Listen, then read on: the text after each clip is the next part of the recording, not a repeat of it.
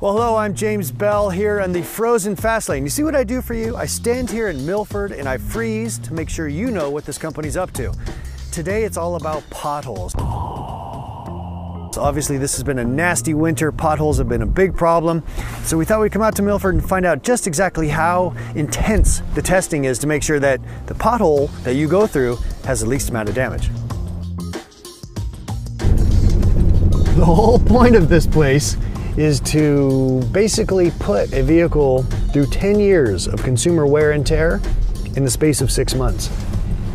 And the way they do that is running the vehicle through all sorts of extreme tests.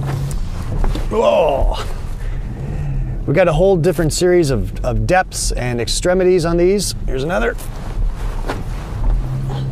And again, the premise being that if the vehicle can run through this over and over and over again and meet GM standards, then it's got no problem at all of meeting the consumers.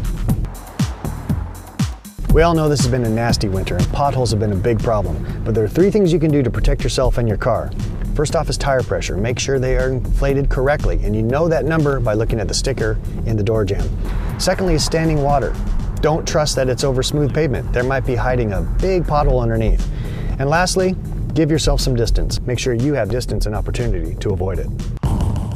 If you hit a pothole, a couple things you need to do. If you see that tire pressure light come on, you might have a problem. Also a great idea to get out of the car and actually have a look at the wheel that hit the pothole. If you see any bulging in the sidewall, any damage to the wheel itself, you might be having a big problem.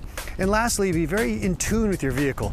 As you're driving it, if you feel something's not quite right, the braking, the turning, the handling, something's not right, get yourself into a dealer right away and have it checked out.